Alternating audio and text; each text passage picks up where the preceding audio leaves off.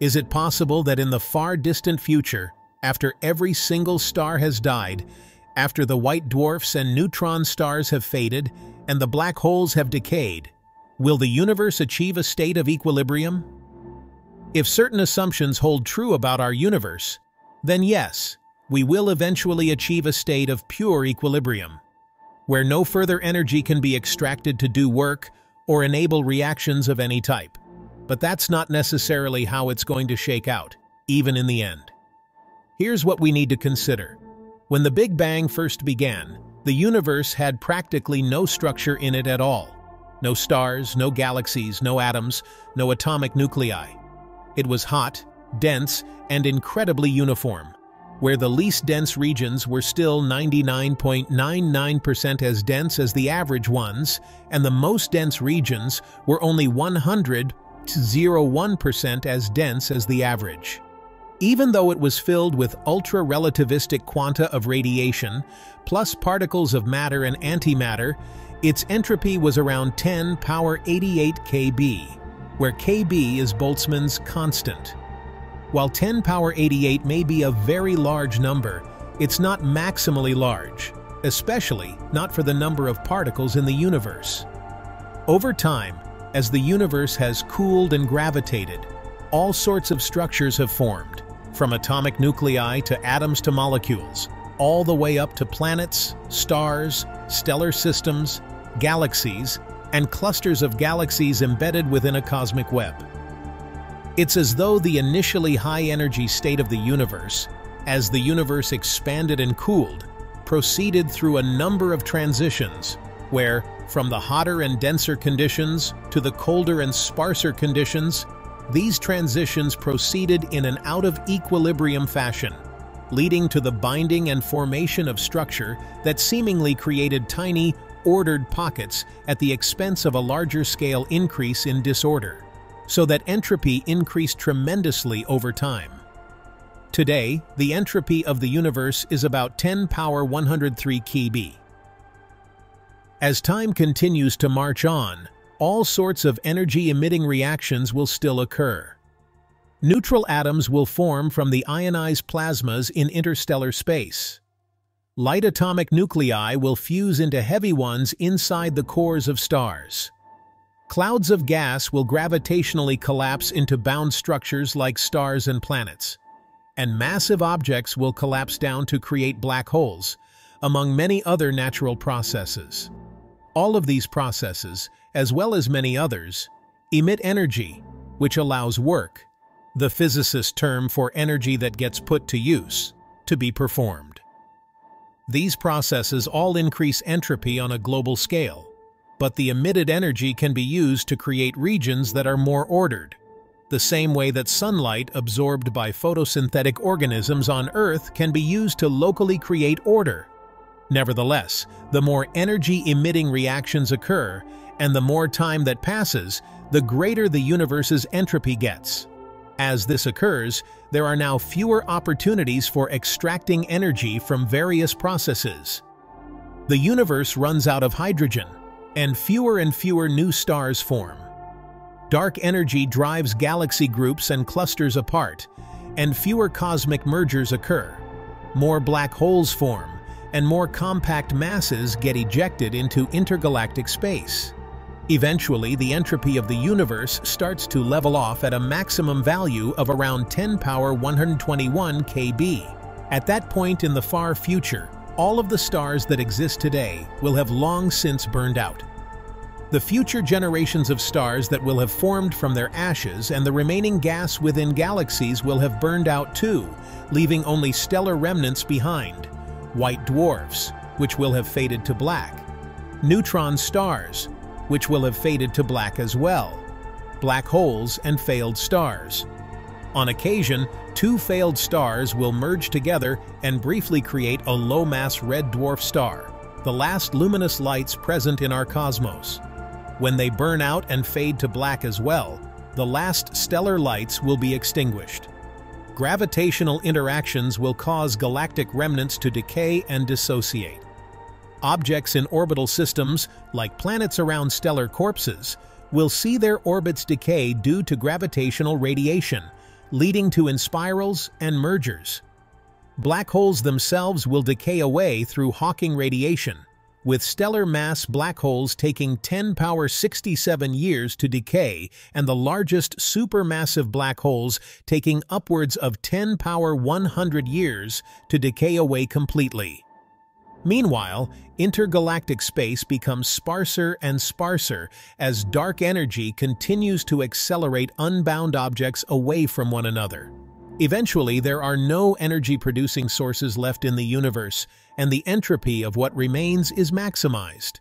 When the final black hole in the universe decays, releasing energy via Hawking radiation, the last source of electromagnetic energy will have been created. When the final gravitationally bound objects spiral into one another and merge, the last source of gravitational wave energy will have been created. At last, there will be no more energy to extract from any natural, physical process anywhere in the universe. That end state marks what we call the thermodynamic heat death of a system. In this case, the system is the entire universe. That state, where no further energy can be extracted, no more useful work can be done, and where entropy has reached its absolute maximum and can increase no further, is what truly represents an equilibrium state. So long as there are no further transitions that are going to occur, assuming dark energy is truly a cosmological constant, and that there are no undiscovered fundamental forces, interactions, or reactions that can occur. That's the end state we're headed for. There will be isolated, stable clumps of dead matter that are present, all within an expanding, dark energy-dominated universe, with a tiny, low-energy background of uniform radiation arising from dark energy's presence via Unruh radiation, with a minuscule temperature of around 10⁻⁻30 Kelvin. At least, that's what we can expect in a completely vanilla universe. Our universe, however, may not be completely vanilla at all, as by vanilla we're assuming a number of things. That dark matter is stable, collisionless, and non-self-interacting. That dark energy is a cosmological constant and will never change in its properties. That protons are fundamentally stable, and there are no super-heavy exotic bosons that will lead to its decay, and that there are no new matter or energy transitions that are allowed to occur, such as vacuum decay. None of these things are necessarily true, of course. They're largely consistent with our best observations to date, although there are some hints that suggest otherwise, but we are compelled to keep an open mind as to what surprises still remain possible. It's possible that there will be additional sources of energy that we have not yet discovered that will reveal themselves down the line, delaying equilibrium. It's possible that further decays are going to occur, either of normal matter, of dark matter, or even of dark energy, and/or the quantum vacuum itself. And it's also possible that dark energy will evolve in a way that will cause it to either strengthen over time, leading to a big rip scenario, and/or a new inflationary epoch, or that will cause it to reverse sign and recollapse the universe in a big crunch. We have to keep our minds open to these possibilities, even if there isn't yet data to support their reality. Does dark energy evolve over time? Is it something other than a pure cosmological constant? If we look at the most recent data from the Dark Energy Spectroscopic Instrument Collaboration, which has taken data from millions of galaxies across billions of light-years of space, it suggests, but does not prove, that dark energy used to be stronger and more negative in the past, and is now weaker and less negative than it used to be. A recent paper from collaboration members, as pointed out by Kieran O'Hare, shows that, from Decay data alone, this evolution is strongly indicated, but that when you include supernova data and CMB data, the evidence for dark energy's evolution weakens substantially. If dark energy either does evolve, can evolve, or can transition to having a different value than it has today, then it's no longer necessarily the case that we'll approach an equilibrium state as outlined in the vanilla universe case. It's possible that there will be more energy to extract, But it's also possible that our modern picture for the far future of the universe is incomplete and missing an important transition or event that will someday occur. If dark energy is non-constant, or if it is possible to extract energy from the vacuum of space after all, then all bets are off. It's also possible that our current understanding of black holes is incomplete. It's possible that what we perceive as black holes are merely gateways to a baby universe, but that the only way to know is to be inside that black hole, in which case we'll never be able to know that from our perspective outside the black hole's event horizon. It's possible that every time a black hole is formed, a new baby universe is spawned, with someone inside that universe perceiving their own inflationary event, followed by a hot Big Bang. If this is actually true, then what we perceive as an equilibrium state in our own universe is actually accompanied by an enormous suite of cosmic evolution in each of the baby universes that arise as daughters of our own. There are many ways to envision our own universe failing to come to equilibrium as well. Our far future, if dark energy is a constant, looks a lot like our earliest beginnings, dominated by empty space that's expanding exponentially. This correspondence between the late-time dark energy state and the early-time inflationary state has only the magnitude and scale of inflation versus dark energy as the major difference. It's possible that some mechanism that hasn't yet been discovered can result in some type of transition in the far future, one that leads to a new type of Big Bang or its analog, and then gives rise to all sorts of other non-equilibrium reactions. We can only draw conclusions about what we expect to occur, of course, based on what we know and observe today. We assume that our best observations, measurements, and theories about the universe represent an accurate picture of reality, and all of our conclusions are reliant on how good those assumptions are. If general relativity and quantum field theory paint a complete picture of the forces in our universe, and if dark matter, as a collisionless, non-self-interacting species of particle or fluid, and dark energy, as a cosmological constant, are the only exotic, non-standard model ingredients in our universe, then yes, we can expect that our universe will someday, in the far future, reach equilibrium.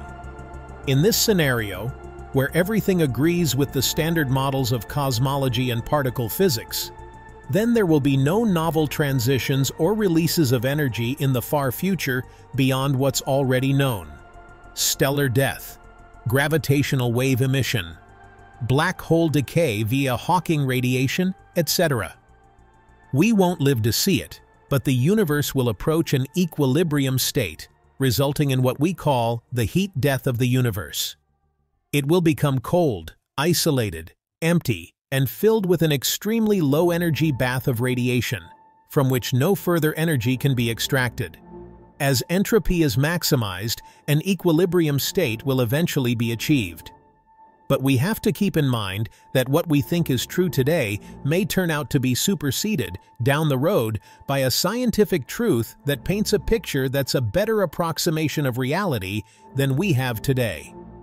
Some of the things that appear true today: that dark matter doesn't bind together, interact, or release energy, that dark energy doesn't evolve and won't decay, that black holes simply collapse, live a long time, and then decay back into quanta via Hawking radiation, and that there are no new fundamental interactions, forces, particles, and/or reactions over what is known at present, may turn out to be false when more knowledge is obtained.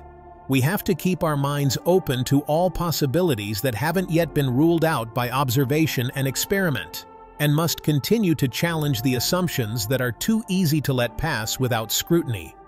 That our best answer today will continue to be our best answer in the future. Our universe appears headed towards equilibrium right now, but that doesn't necessarily mean that's where it will wind up. Our universe may someday achieve a heat death and a state of maximum entropy, a true state of thermal equilibrium.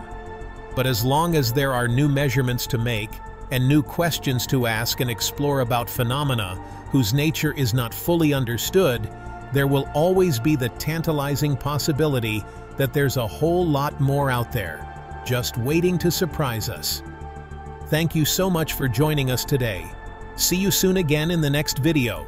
Until then, good night and remember to sleep well tonight.